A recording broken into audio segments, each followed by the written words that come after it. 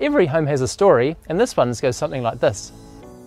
It was the summer of 1964 when Mr. and Mrs. Vile moved into their brand new house at 7 Maire Street, Tikipunga, with their 2 young children. It was the very first house to be completed in Maire Street, but others quickly followed, and it soon became a happy, vibrant neighbourhood of many families and lots of young children. The house was simple but sturdy, a great place in which to grow up. The 2 children each had their own bedroom, and in the eyes of a young child, Mum and Dad's room was really big.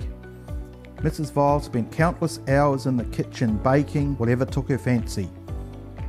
Winter evenings would be spent in the lounge in front of the open fire that warmed the whole house. Mr. Vile enjoyed the workshop in his huge double garage, and the kids had loads of room outside for them and their friends to kick a rugby ball, kick a soccer ball, play tennis and cricket.